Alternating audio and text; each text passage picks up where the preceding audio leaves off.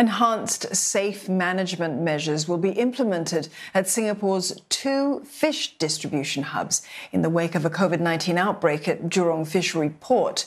Close to 930 cases have been linked to the cluster since the 16th of July. But the tougher rules could affect business, as Natasha Razak finds out. Mandatory testing for those entering the 2 ports and restricted access to the marketplace, including limiting the number of seafood traders within the premises at any time.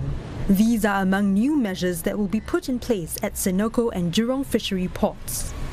To reduce intermingling, the Singapore Food Agency says tenants and workers will be segregated. They'll have separate toilet facilities as well as meal and smoking areas.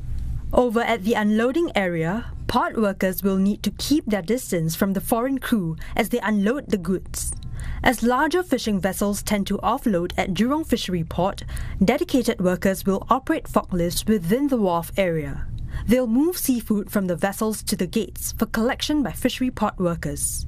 All unloading activities will be supervised and monitored via closed-circuit television. Fish containers will be disinfected before collection. Sustainability and the Environment Minister Grace Fu urged stakeholders to observe the measures during a visit to Senoko Fishery Port. A cluster here will inundate the facility and it will also possibly put our community at risk. This is actually a collective responsibility. The safety and the public health cannot be just the role of the government or the enforcement officer.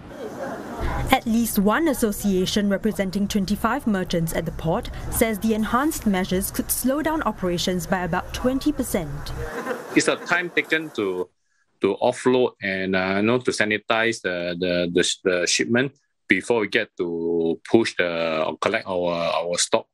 So I think that's the more time-consuming part. And of course, now they divide the whole market into different sections. And because of this barricade, we have to go one big round to the entrance and exit just to collect the fish. Another, who represents merchants at Jurong Fishery Port, says mandatory testing will also mean longer wait times. We do have to do regular swab tests on a weekly basis for merchants as well as fishmongers coming into the port. So I think that itself would cause some waiting time for merchants and customers as well coming into the port. Jurong Fishery Port has undergone 2 rounds of deep cleaning since it was closed on 17 July.